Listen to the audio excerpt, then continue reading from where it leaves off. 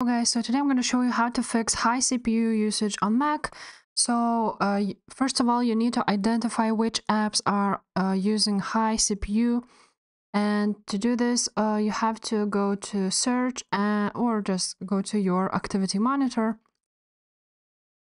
Just type into the search activity monitor, and here you have to choose not memory but CPU. And when you choose CPU, you can see the apps who uses the most CPU are at the top.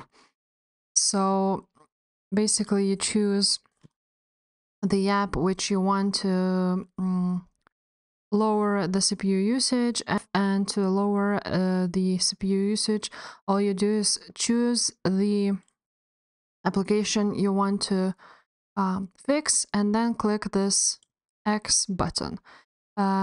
This is macOS Sonoma, so it may be different if you didn't upgrade your MacBook to a new version, but basically you just quit it, and it has been removed now.